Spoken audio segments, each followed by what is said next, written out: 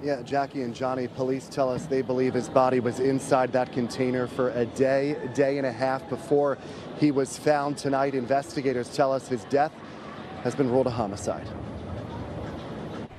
A shocking discovery in West Philadelphia after police find the body of a 12-year-old boy now identified as Hezekiah Bernard. He was brutally killed and placed in a trash can. Philadelphia police say it was last Tuesday, August 22nd, when a housing authority sanitation worker picked up a trash container from the 5500 block of Cherry Street and took it to a nearby storage facility where it was housed overnight. On August the 23rd, that same PHA employee drove the sanitation truck with the container back to the 5500 block of Cherry Street to gather more trash.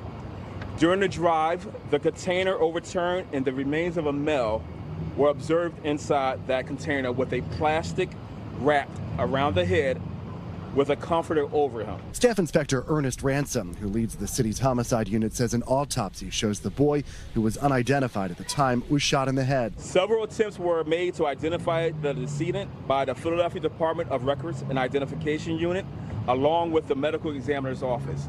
That yielded negative results. Ransom says they got their first break in the case 2 days ago, nearly a week after the discovery, when family members were made aware and were able to positively identify the boy. But still, many questions remain. The focus of this investigation is the swift apprehension of those involved in this senseless death.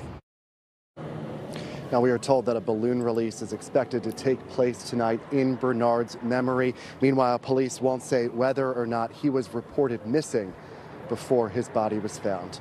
We're live in West Philadelphia tonight. I'm Brian Sheehan, NBC 10 News.